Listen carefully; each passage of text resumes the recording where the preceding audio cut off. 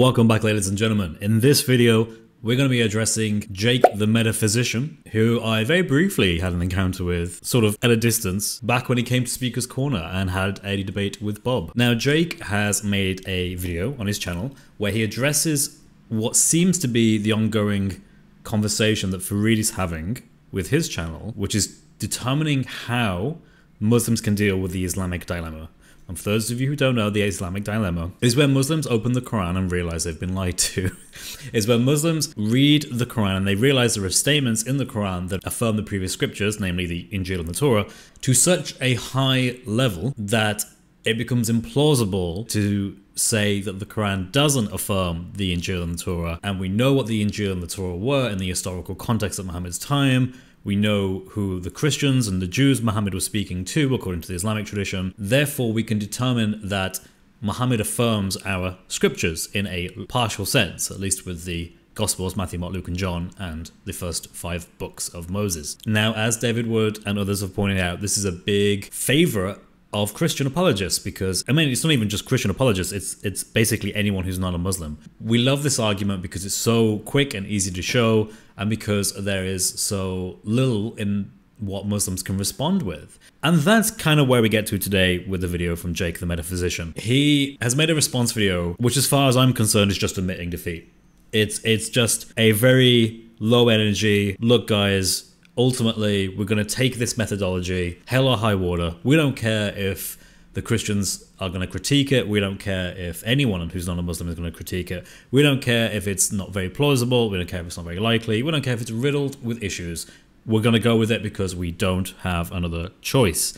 And this, my friends, is the dilemma that we see Muslims in today. So let's get to the video. The common claim from these Christian apologists or Islamophobes. Really, Jake? We're 5 seconds into the video and you're already coming out with things like Islamophobe. Come on, Jake. Remember, guys, if you're trying to make an argument in favor for Islam and it's going terrible, it's going horribly wrong, you want to get out of there, you don't know what to do, just call everyone you're debating with Islamophobes. It's a quick, simple, and track record approved way of winning an argument. Today we have to debunk a common Christian apologetic about Islam. Now, what is it? Here's the question. Does the Quran affirm the current Bible that we have today as the uncorrupted word and revelation of God? Yes, Jake. If by Bible you mean the Torah and the Injeel, then yes, the Quran absolutely does affirm the inspiration, preservation, and authority of the Torah and the Injeel that we have today. Because the Quran in Surah Al-Imran, Ayah 3, says that Allah revealed the Torah and the Injeel and the Quran. So that demonstrates that the Torah and the Injeel are inspired. Now, how do we know that that Torah and that Injeel that is being mentioned here is the same Torah and Injeel that Muhammad has in his current day, that he is engaging with regarding Christians and Jews? We know this because of verses like Surah Al-Baqarah, Ayah 41, which says, "And believe in what I have sent down, confirming that which is already with you." Or in Surah Al-Baqarah, Ayah 89, which says, "And when there came to them a book, i.e. the Quran, from Allah, confirming that which was with them." Okay then, so the Torah and the Injeel at the time of Muhammad was inspired by Allah. Great. But how do we know it's preserved? Well, partly because verses like the ones I just gave demonstrate that the Torah and Injeel are still around at the time of Muhammad. Muhammad makes no distinction between different Torahs or different Injeels. There is only one Torah and there is only one Injeel. And that is the one of which he said has come from Allah, and hence is inspired by God. Muhammad could have made a distinction and said, well, actually there's a corrupt Injeel over here, there's a corrupt Injeel over here, but the true Injeel is this one.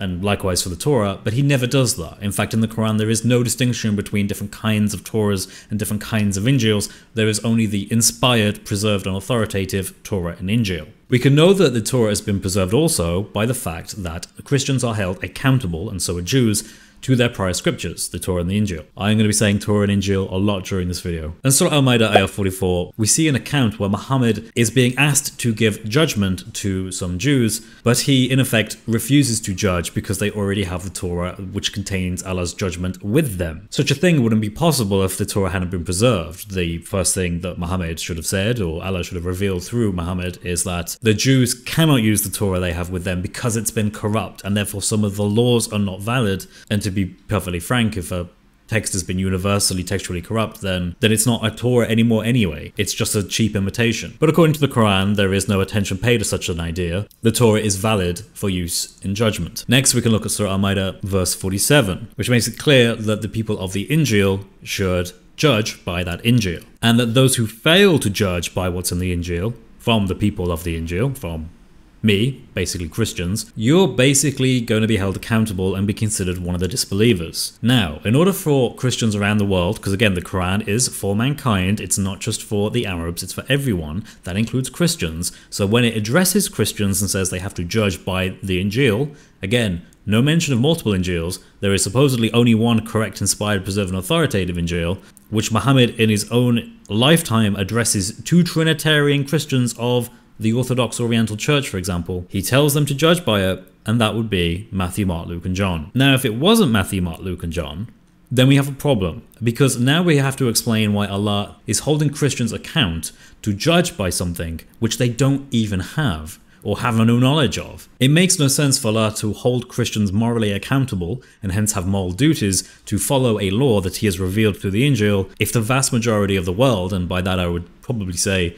around 98% or thereabouts, don't actually have this supposed Injeel that seems to only be located in the Hijaz. This would call into question whether Allah is ignorant of what the Injeel is, hint hint, kind of looks that way, or if He's just cruel and vindictive and wants to punish Christians for something that isn't in their control. We also find this repeated in Surah Al-Ma'idah 68. Again, very similar message. Christians don't stand on anything unless they stand on the gospel, unless they stand on the Injeel. You have to follow the Injeel, otherwise you are considered a disbeliever in the sight of Allah. That's a pretty big claim if the Injeel that the Christians have in the vast majority of Christendom at this point in history is not the one that Allah is talking about. Which is why I think it's very clear that Muhammad is actually talking about Matthew, Mark, Luke, and John. Otherwise, you need to go down a road that ultimately leads to conspiratorial thinking. You have to think that there was this super secret Injeel. No one knew about it. Only the Arabs in the Hijaz knew about it, in Mecca and Medina. And only these small group of Christians knew about this Injeel. And they had the truth with them. The rest of the world didn't have it for some reason. Allah never tells us about this in the Quran. He just calls it a singular Injeel that supposedly every Christian is meant to follow. But anyway, it's only these Arabs that have access to it. And this comes under the last category as well, as authoritative. These verses make it clear that Christians are held to this law, so the law must be authoritative. Now you can say, oh, but the Quran, it comes in and it's a criteria above the previous scriptures. Right, but for 600 years at least, it wasn't. So for 600 years, that Injeel is still binding, even though, according to Muslims who adopt some kind of conspiratorial universal corruption theory, you would have to explain how Christians have still been held accountable for that period of time when they never had access to the uncorrupted version of follow. It's also clear that Muhammad had the ability to ask Christians for knowledge about certain things. Surah 10, ayat 94 makes that quite clear, where Muhammad is told that he can ask the people of the book for information if he needs to. Again, that would only be viable if they had correct, valid commandments and laws from God. If he didn't, then, well, why is he asking them? For the sake of argument, let's assume that the Quran does claim the Bible is the uncorrupted revelation of God. In that case, we shouldn't expect the Quran to constantly and purposefully correct the Bible now, should we? Not unless the Quran wants to contradict itself or demonstrate very quickly that it has no idea what is actually in the written texts. And here lies the meat of Jake's argument, the absolute brilliance that is. Like, we're on a new level of dawah here. The Quran is correct and can both confirm the scriptures at Muhammad's time, the Torah and the Injeel, but also contradict them, because by contradicting them, it's a super secret way of letting you know that these verses are corrupt and the Quran is actually just rectifying them. Yeah, this is scraping the bottom of the barrel. This is what it looks like. This is what it looks like, guys. Like, there's nothing left here. It's just, the Quran is true. The Quran affirms the Injeel and the Torah. The Quran contradicts the Injeel and the Torah. How do we know that the Quran has not made an error? Because the Quran is true.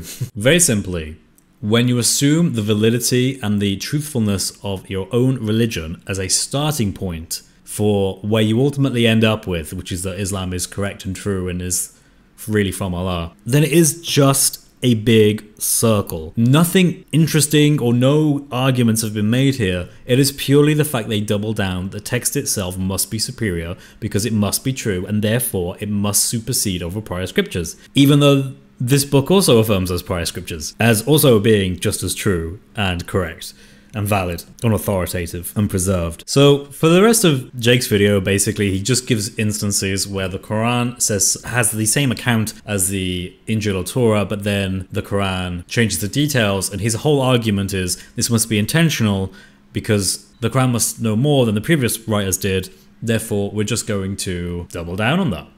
It's true because it says it is. It's true because it's written in our book. But here's a radical thought for you, Jake. Maybe the Quran is actually largely oral traditions. As many scholars have pointed out, for example, Gabriel Reynolds or others who have said the actual style of writing in the Quran reveals most of it comes from an oral tradition, not from a written tradition. And since the Quran is largely composed of oral traditions, we happen to know that oral traditions have certain properties that are inherent to cultures that practice largely transmitting information orally. One such property is the fact that you often get variance in the stories you tell if you only have an oral tradition because there is no written tradition to solidify the exact text or the exact recitation of that oral tradition. For example, Dr. Shady Nasser in his first book, The Transmission of the Variant Readings of the Quran, compared different oral traditions in pre-Islamic Arabia and noticed that there was a high level of oral variance in these Arab poems. He then compared this to the Quran, or the Qur'an, the different readings of the Quran, because there are many Qurans in Arabic, and realized you can make correlations between these two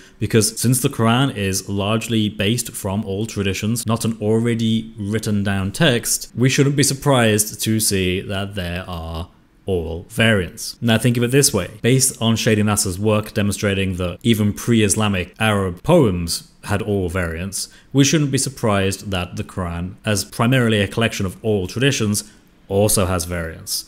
These variants would include things like stories from prophets of the Torah, stories of Jesus, stories of Mary, and so on and so forth. So to even expect there to be one-to-one parity, given that the Quran has no text to go off. Remember, most scholars agree now that there wasn't an Arabic translation of the Bible until after Muhammad. So they don't have an Arabic text of the scriptures of the Torah and the Injeel to work from. They don't exist. So they're hearing stories of the Torah, they're hearing stories of the Injeel, and then they're passing them on orally with slight variants. Just like Dr. Shady Nasser, a scholar at Harvard, had demonstrated by doing comparisons with early Islamic poetry that also had oral variants. Or hey, maybe Jake's right. Maybe this is just Allah's very confusing and contradicting way of telling us that the Quran got it right and earlier scriptures, which he affirmed, got wrong. You can go and watch this video and look at the examples he gives, but ultimately it all falls under the same category of the Quran says it, therefore it's true. The Quran takes precedence because I say so. The Quran is true because I start with that assumption and you better believe it.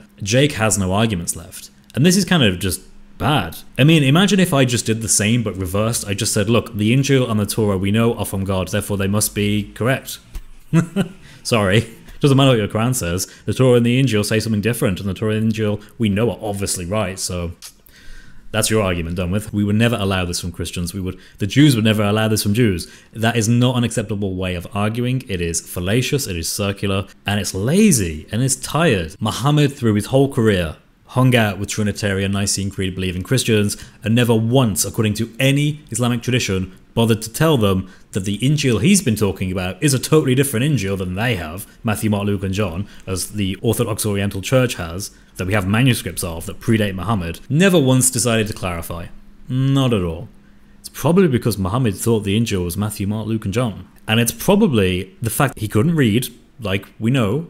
Most Muslims like to tell us Muhammad was illiterate, he couldn't read or write. So if he couldn't read, then he had no way of first-hand validating what the Injeel is. He can only hear the Injeel being spoken orally through different people saying potentially different things and trying to put together exactly what is in the text and what isn't. So it seems to be vastly more likely that, given the Islamic paradigm, Muhammad just made an error and didn't realize what he was affirming. And that explains everything. It's very simple. It meets the standards of Occam's razor. It doesn't postulate many other crazy theories that involve universal Jewish-Christian cooperation to generally corrupt an entire text. in multiple places and in multiple languages, it avoids that problem completely. So based on the principle of Occam's razor alone, we should not multiply conditions beyond necessity, and we should simply go with the simpler, less complex solution. Namely, that Muhammad did not understand what he was affirming. He thought the written Injeel and the written Torah said different things. And that's of course if there actually was a Muhammad, but that's a different conversation for a different day. Anyway, this is a short video. God bless you all though. If you're not a Christian, then today is the day. You can email me at chris@speakerscorner@gmail.com. I will do my best to answer any questions you have about the faith. And other than that, God bless you all. Take care.